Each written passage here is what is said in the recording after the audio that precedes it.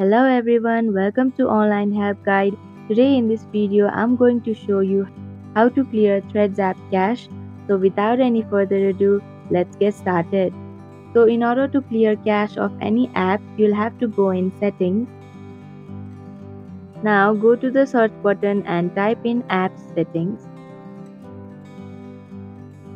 Here click on Apps and here you can see a list of options.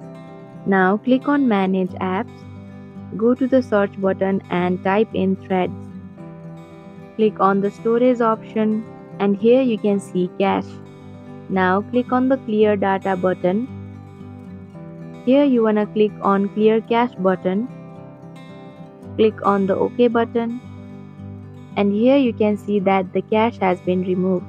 And that is how you can simply clear Threads app cache.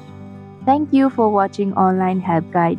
Hope this video was helpful. If it was, then hit the like button and comment down if you have any questions or feedback.